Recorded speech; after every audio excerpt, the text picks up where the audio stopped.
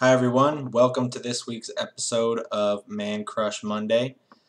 This is the first episode of this video series, and basically what we're going to be doing is every Monday I'm going to be posting a video detailing a player that I think you should go out and acquire from your league's waiver wire, whether that be through a standard waiver or through the preferred way of free agent blind bidding. So this week, that player for me is Quincy Enunwa, wide receiver from the New York Jets.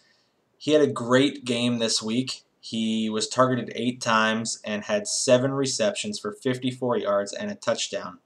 Pretty solid numbers and definitely good enough to net you some points in a flex position.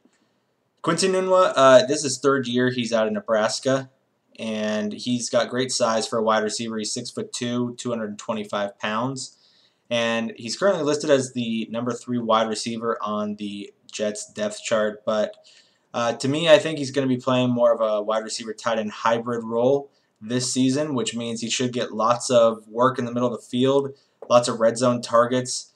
And as far as what I've seen throughout the preseason and so far in this first game of the season, um, he's one of Fitzpatrick's steady and solid targets. So right now he's currently owned in less than 6% of all MFL leagues, so he should be available on most waiver wires as long as you don't have a ridiculously deep league or gigantic benches.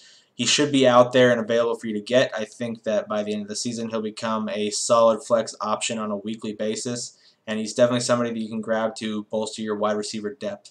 So this week's Man Crush is Quincy Enunwa, wide receiver, New York Jets.